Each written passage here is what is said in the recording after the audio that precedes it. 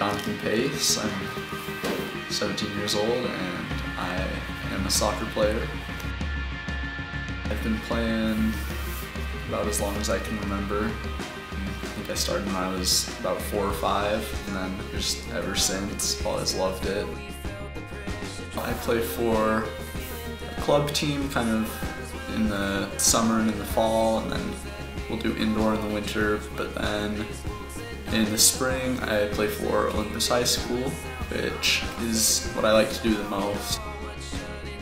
The thing I like about soccer, I mean, along with other sports, is that it brings people together that you wouldn't expect. I mean, you can, as far as being on the high school team, there's a lot of people that I've had the opportunity to become friends with and get to know better, because through the sport it brings you together, and I mean, it's kind of a universal bond that the world has more than any other sport, and I like that.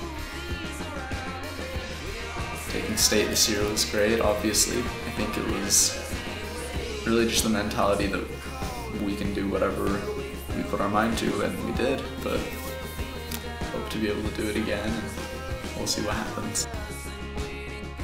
And I think the most important thing, both with soccer, is just that it is a team game, and you are there with your team, and without the mentality of being able to rely and depend on each other, that you're not going to be able to go anywhere, because I mean, there's 11 players on the team. You're not going to be able to win a game with just one, and I feel like it's the same with the gospel. I mean, you have to be reliable and dependable. You have to be able to be someone that people can count on, whether it's, oh, can you show up 15 minutes early to this meeting, or can you speak in church the next week, whatever it might be.